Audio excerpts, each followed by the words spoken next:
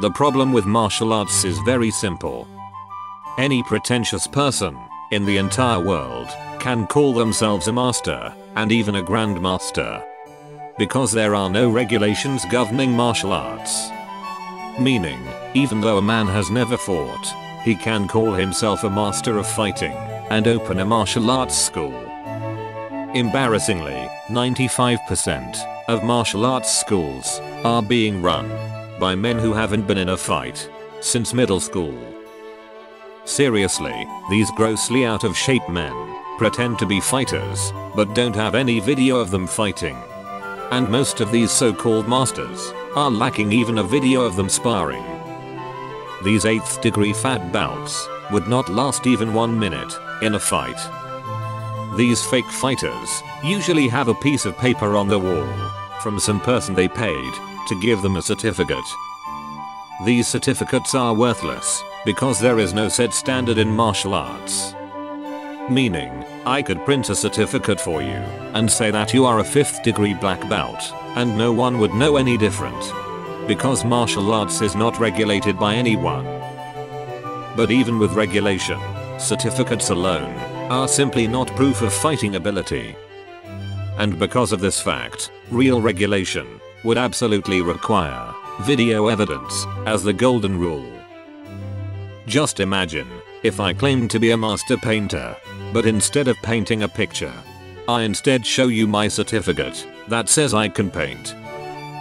Wouldn't it be crazy if Van Gogh was only considered a master painter because of a certificate that claimed his artistry? In other words, would we consider Van Gogh a great painter if he had no paintings? As I stated, 95% of martial arts schools are being run by complete fakes. But the other 5% are very violent. Many of these violent schools not only have videos of teachers in fights, but even children in full contact fighting. And to these violent schools, I have one thing to say. How absolutely shameful. You're a bunch of violent people teaching violence to kids.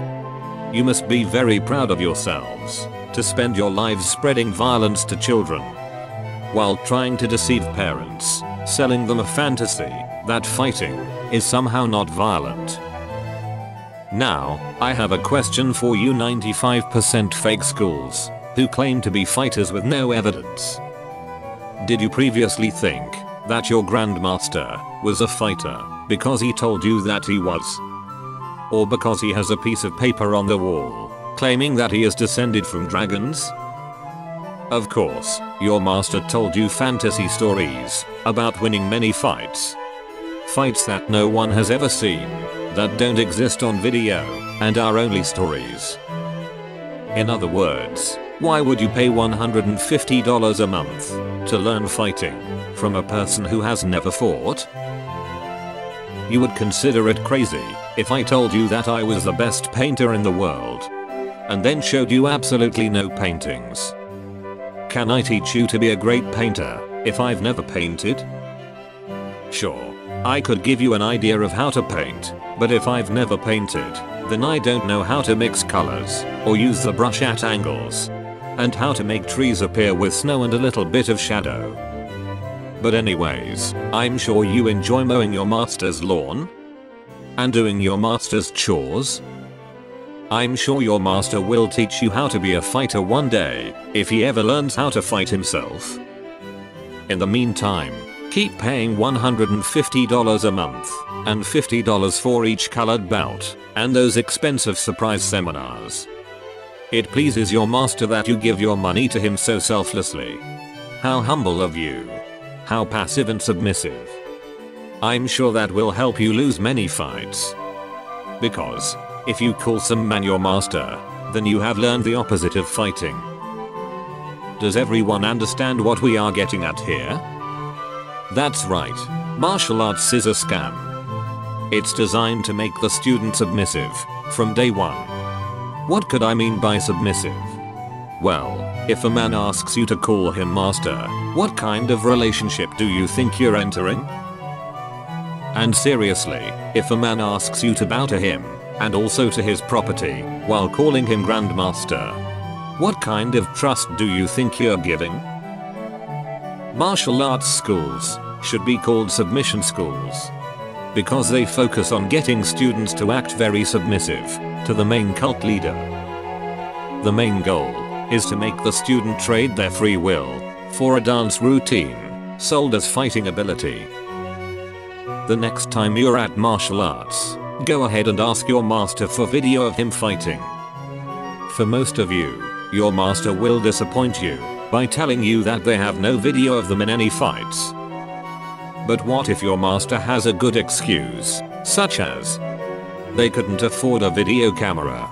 Or perhaps he'll tell you that video cameras didn't exist when he used to fight. He might explain to you that he's afraid that video cameras will steal what's left of his soul.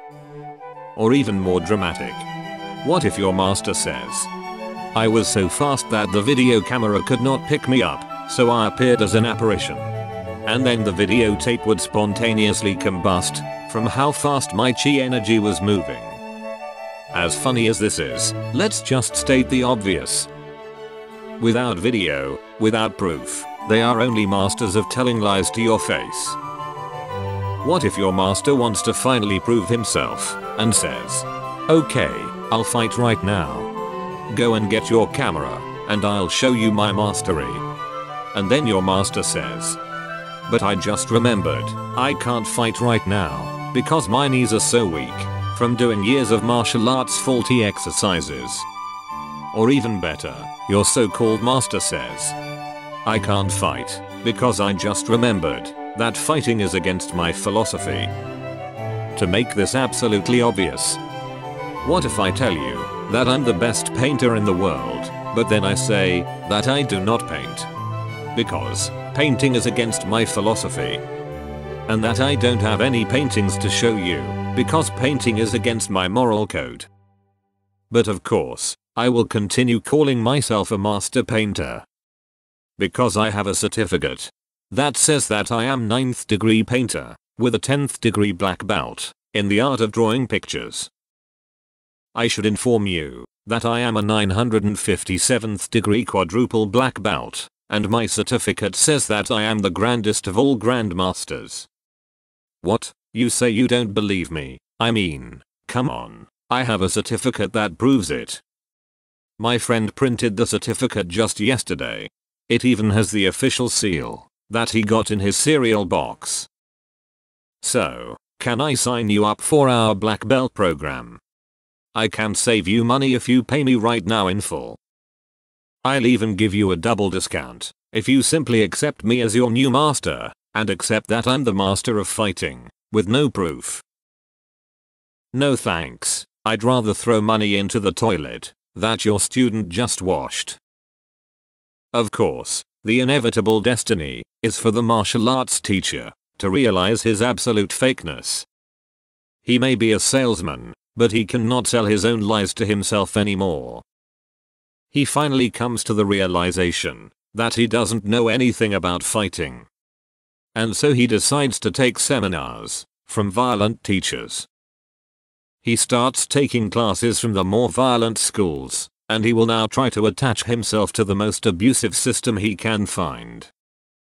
And this is very dangerous for society, because martial arts schools will gradually become more violent.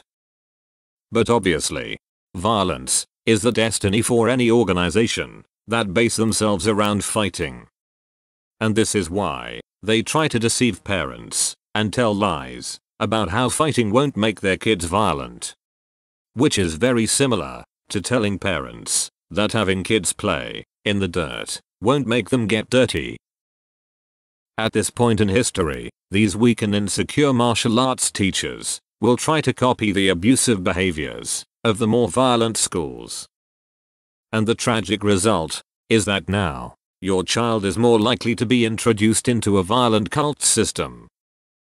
Violent martial arts schools market themselves as being peaceful. They hide themselves behind banners of peace because they know that their system is the most abusive to students. And martial arts teachers have an absolutely horrific history of abusing their students 145 martial arts teachers were guilty of underage sex crimes from 2002 to 2012.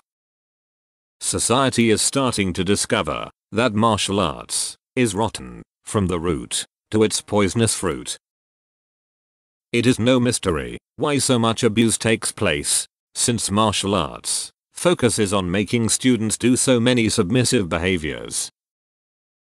Most martial arts teachers could not watch this whole video without running to the bathroom and losing their lunch. And that's understandable, because they have just been exposed as being complete fakes or violent people who are inappropriate for children. So now, I should be very clear about what video evidence is and is not, so that no deception is possible. Let's say your so-called master shows you a video which has him throwing students around. Oh my goodness, what a challenge. Students are completely conditioned to be submissive to their master, which means that they have been psyched out. Martial arts students are cooperative opponents who submit as a matter of habit. So now, what if your fake master shows you a video where he is fighting one of his martial arts friends in a tournament? Oh my, how scary. Two grown babies wearing pajamas who have both been conditioned in the art of fake fu are facing each other to earn what are known as points.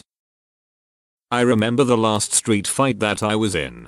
My opponent submitted very fast because I told him that I had more points than him.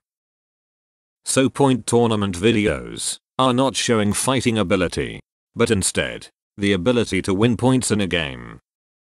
But now, for the 5% of violent schools who have videos of themselves in brutal fights, who even have kids fighting each other. Stay the heck away from children, you frickin' violent scumbags, and be ashamed for your life's work of violence and blood sport. Like I said before, any organization that focuses on fighting will always end up more violent as time progresses. And any organization that prides itself on being violent will always destroy themselves in the end. Study Patterns thanks you for your time. And may you be free in all your adventures through life.